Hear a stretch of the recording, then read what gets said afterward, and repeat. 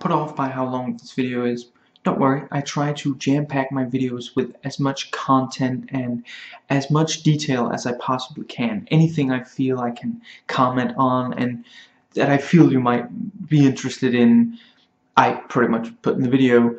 I try not to repeat myself and talk fairly fast. If the video is too long for you, I have recorded a shorter version and the link will be in the description box.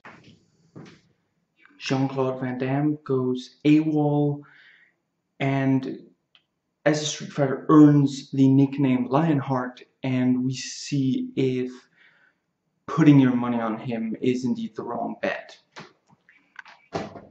Yeah, this movie has a lot of titles. Seriously though, Lionheart mood review. Jean-Claude Van Damme stars as Lyon. He starts out a legionnaire and soon moves on to some blood sport. Yeah, some of his movies seem similar.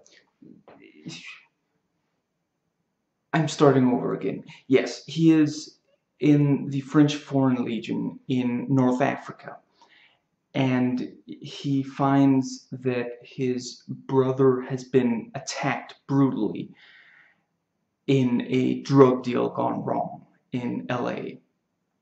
And as the Foreign Legion withholds his letters and won't let him see his brother, he goes AWOL. He intends to help his sister-in-law and her daughter, who are now on their own.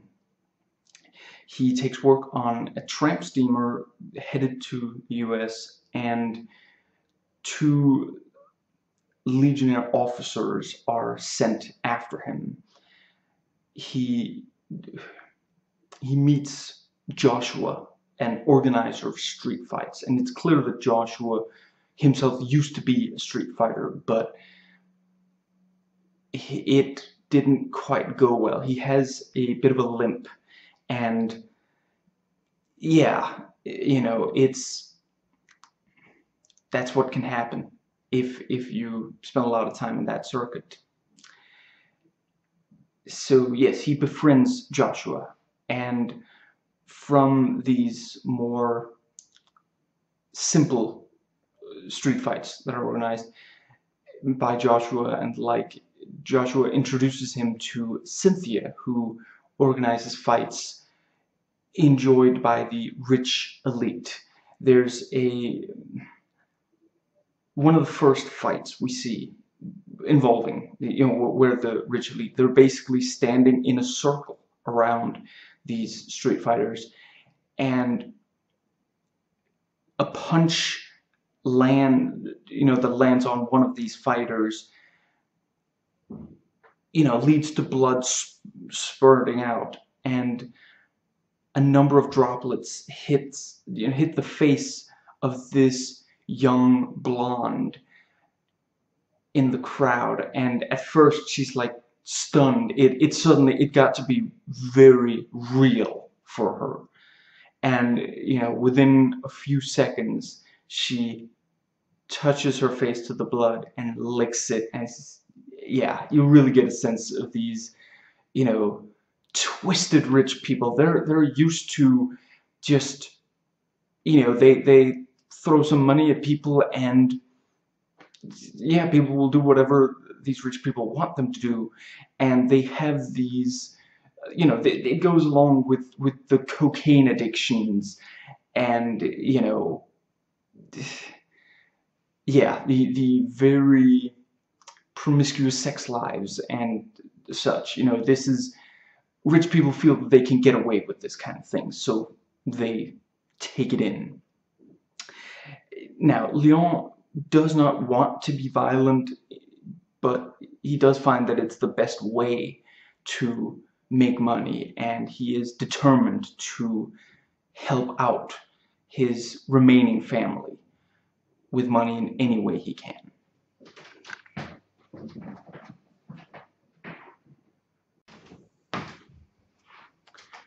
Last minute notes yet again.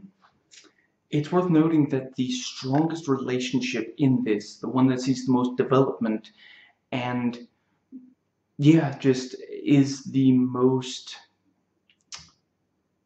has the most impact, is easily the friendship, which is clearly platonic, between Lyon and Joshua.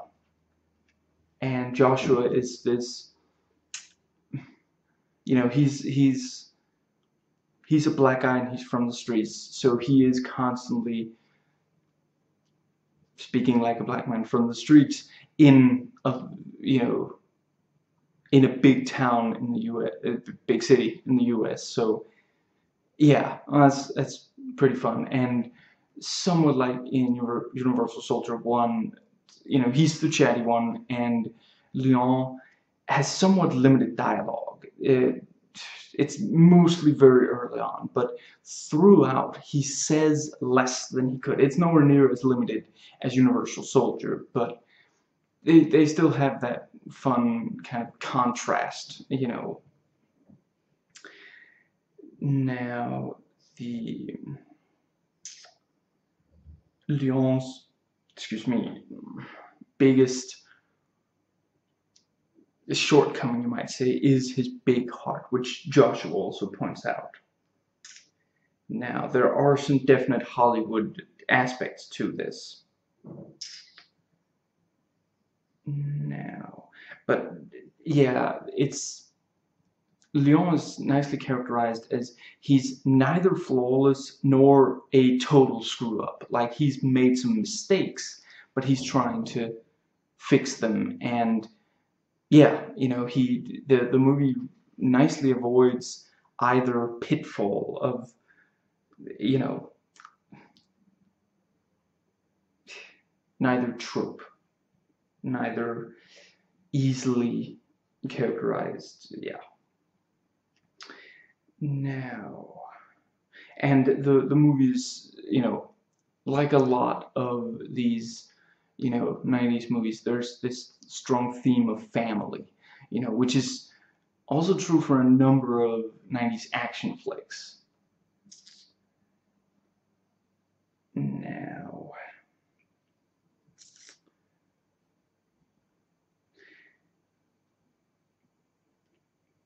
there are a lot of fights in this, and they're not all from the street fighting kind of thing. So, you know, it's not like you're just waiting for the next fight in order to get to the next, you know, to the next organized fight, in order to get to the next action scene. You know, that would also not be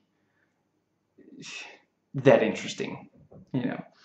In that case, you might almost just, you know, want to play a, you know, fighting competition game. Now, he is a bit of a loner, Lyon, and he does not necessarily respect authority. And most of the movie, he has almost no power, and in general, this really shows what happens to the powerless when, you know, dealing with the powerful. There's that relationship, the powerless and the powerful, and what the powerful can get from the powerless and can do to the powerless.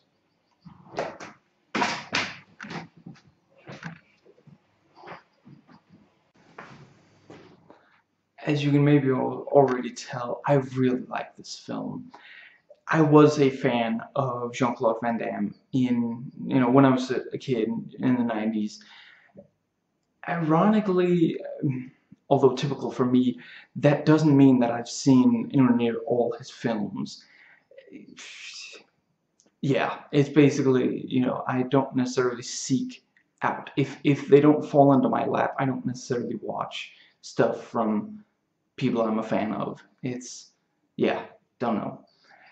Now, you know, this starts out like one of the typical, you know, 90s action flicks with this kind of thing of, you know, the husband or otherwise, you know, male provider of, you know, the one of the major female characters has died, and the action hero comes in to take over and, You know, in this, there's maybe, it might lean towards that, but it's very clear that that is not a perfect solution. The bad that happened cannot be undone. Life happens, but sometimes you can improve, but not fix things. And it's also very noteworthy that when Lyon gets to where his brother is, to the hospital, not only has his brother died, so there's not that kind of, last minute, dramatic goodbye where he says, "Get the people that did this to me." In fact, Lyon can't get revenge. There, the brother was not in any condition to give a description of the people involved. The doctor says it could be a drug dealer, could be another drug user. We don't know, and there's not a lot of evidence, and it makes sense that there isn't. He was also the only person in this drug deal gone bad that was on his side, basically. Everyone else there was against him, you might say. Now, that covers that.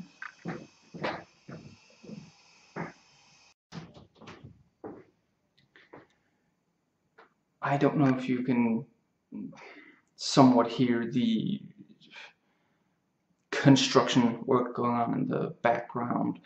As far as I can tell, my voice, is loud enough on the recording that, you're not missing anything I'm saying, because that would be awful. Yeah, I'm not certain when they're going to be done, and yeah, so this is how it's going to play out. Now, this has Jean-Claude really playing to his strength. He's basically a silent, imposing physical presence. He's reserved, driven, there's not necessarily, yeah, like I said, he has a big heart, but at the same time, he's also willing to really put himself through a lot in order to get through things. The work on the tramp steamer, that's hard work, Now, the big heart that he has is really brought out by his sister-in-law, and especially her adorable, cute little daughter, 5-year-old named Nicole. And yes, that is sappy, but it works. We forgive it, and it's just, I'm sorry, if this little girl does not move you, you have no heart. You are made of stone. And not even, the good kind of stone, like the rock biter with his big strong hands. At least they look like.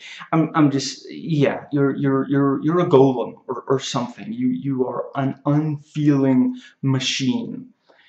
Anyway, Jean-Claude helped write the story, and it's very clear that this was a personal project.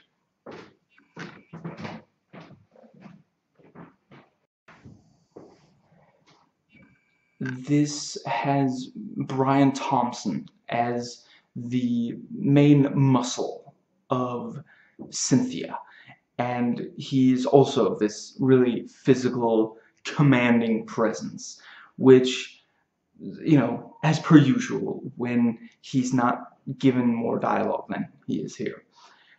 Now, the female roles in this are quite, strong female characters, each and every one. They hold their own. They are fiercely defensive of their loved ones. They don't need rescuing. The only reason that I struggle to remember her name, but the sister-in-law, the only reason she has trouble with finances is that the medical bills were, you know, a lot, and it's not, you know, she has a job, she is making money, and she's not like wasting them or anything. And the thing is, it's kind of like when Lyon shows up, she feels that he really abandoned the, you know, her and his brother, and she doesn't really want to take his help. And it's not this kind of frustrating, oh, come on, just, you're not annoyed with her character. You really respect her decision in that. And there's a, yeah, it's just, you understand where she's coming from. And it's, again, you know, Lyon kind of did screw up in his past, and he's now trying to make amends. Now, and at the same time, the, you know, without the female character's sexuality being gone, they're not really objectified. There is one scene with women in bikinis, but really, if this movie is, you know, putting on, like, you know, something for the audience to stare at, it's probably the, you know, these guys fighting each other, you know, all of them fit, and some of them, you know, half naked. So yeah, basically Cynthia has sexuality, but it's under her control. Like, she'll dress in a very sexual manner, but there's no sign of basically her being forced into that, or her having to. She is entirely in control of her sexuality. And basically, she's one of these rich people, one of these powerful people, and she gets what she wants. And if she doesn't, whoever's preventing her from that is going to pay. And it doesn't feel like a woman scorned kind of stereotype. She's a character who wields a lot of power and respect, and that could easily have been a man. The fact that it's played by a woman shows that women can, you know, in fact hold that position of power.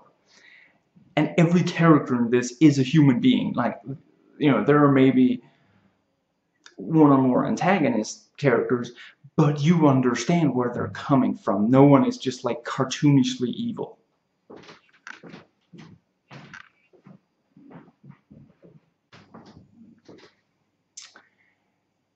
Now, this is the type of film that makes a lot of sense for Jean-Claude Van Damme and others like him. Make it about him fighting, but add some dramatic weight to that. So we get to see what we want to see from him, from a movie starring him, which is see him kick ass using his fighting style. And at the same time, you know, not actually a bad movie. You know, this isn't Street Fighter, you know, so yeah. And I'm not certain, but I feel like the quest was also kind of, you were just waiting for the next fight scene, and that. It's been years since I watched it though, but yeah. It's maybe not the best sign for a movie about, you know, a great fighter where you're kind of wondering, might he die in the story? To open with this great fighter, you know, many years later, and still really able to kick ass. It just really undermines the tension of the film, and I'm getting off topic. This is a film that really does make us care. Yes, our lead is a badass, but he may have to take beatings, he may have to suffer to make his way. Like, you know, the tramp steamer work, yeah, that's not easy work. And at the very start, we also see him, you know, as a legionnaire, working hard. You know, this is not a man who just, yeah, you know, it's hard work. He, you know, he has to really sweat and apply himself in order to get by. And once he makes it to the big city, he's not necessarily gonna be just set. You know, he's still a street fighter. It's dangerous, and he doesn't necessarily make that much money. It's not, you know, you do a few fights and then you retire safe. No, no, no. He has to keep fighting, and it's, yeah, it takes a lot out of him, and he's not just easily defeating one guy after another. You know, there are times where we really worry, might he lose this fight, or might he be seriously hurt at the end of this fight?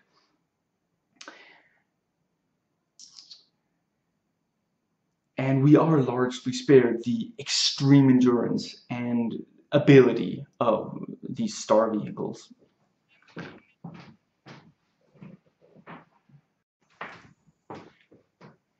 This is tense ambient exploration of this underground environment where you're at the mercy of your contacts.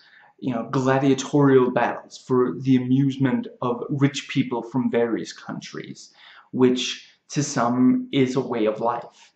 And this really does get across. Like, you know, there are, some of them speak German, some of them are, you know, very clearly, like, there are Asians and just, yeah, various ethnicities, and just, but clearly all rich. And it's a great contrast, you know, in addition to being this very realistic image, to have these, you know, sweaty, half-naked, you know, lower-class commoners fighting each other, and then you have these, you know, fur-wearing, you know, Armani suit-wearing rich people who, rather than just looking fancy as they do when they're not, you know, in secret, when they're not, again, doing coke or watching people break each other's bodies, they're shouting, they're cheering for these guys. You know,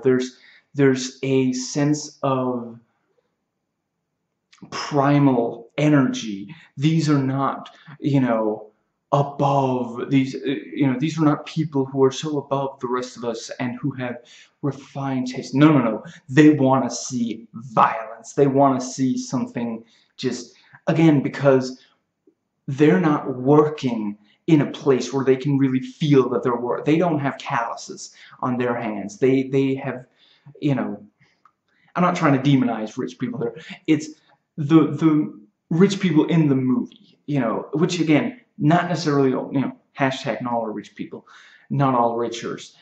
It's the ones who really get drunk on their power, you know. But yeah, you can tell these are people who have not necessarily worked hard a day in their life. These are people who can't really experience this kind of thing unless they attend something like this. And again, this isn't boxing, this isn't wrestling, both of which are very, you know, are sports where you can really get hurt, you know, not just theater. Well, okay, that boxing is at least sport, but these, you know, these are basically very, you know, a lot of these people are very poor, and the fighters, and very, they basically don't have any other option.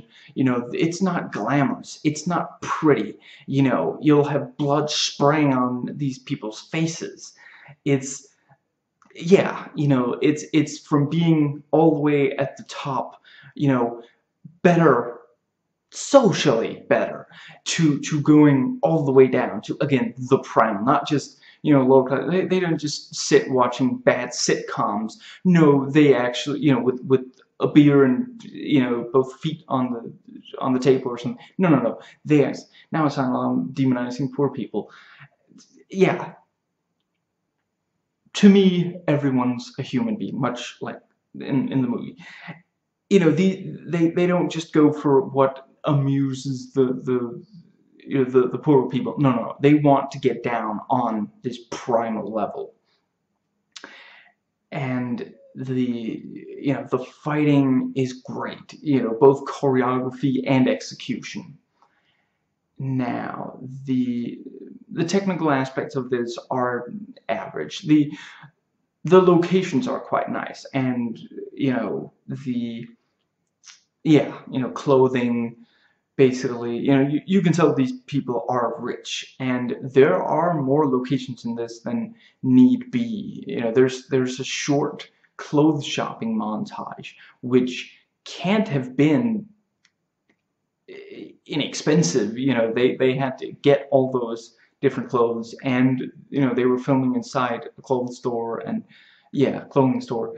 And again, this starts in North Africa, in a French Legion outpost or base or something like that. It doesn't spend a lot of time there, but they still had to actually go there and film in, it might not actually be in North Africa, but it's an actual desert, and it looks like a Legionnaire outpost, when they could have just opened the movie with him on a tramp steamer, and not long after he says that he was a Legionnaire,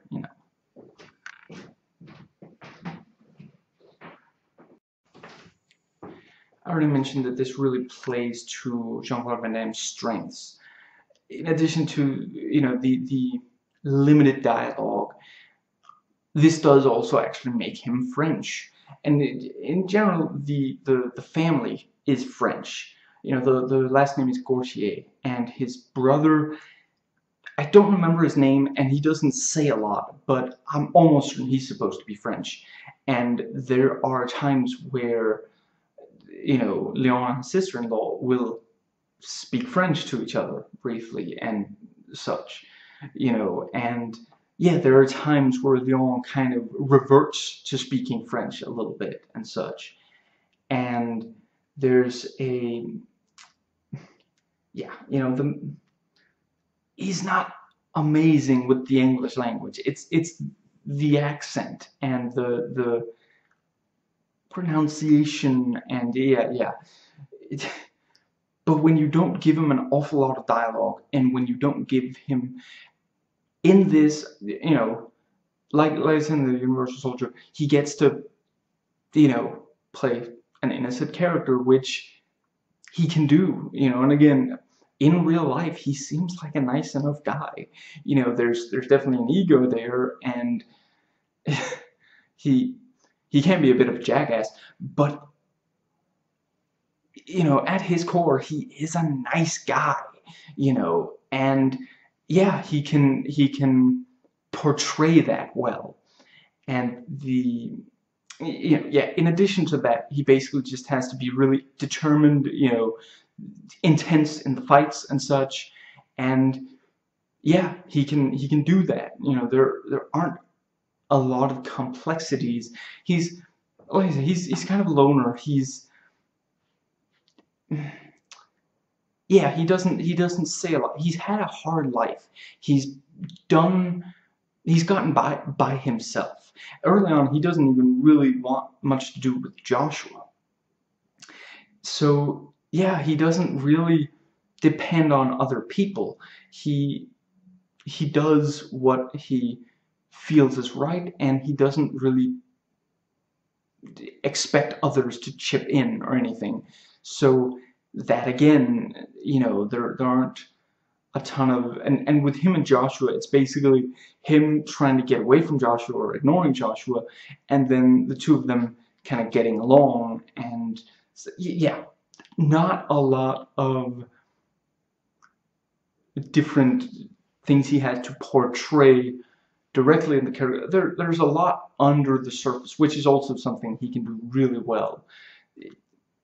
I wish I had a copy of Cyborg to review. I may have to see if I can get one, because that is a movie that is very much him showing that there's definite pain behind that, underneath the surface there. But he's not. In Universal Soldier: The Return, he has to grieve some, and that is not necessarily something he can do really well, but just making it clear that there's a lot of pain, that he can do very nicely.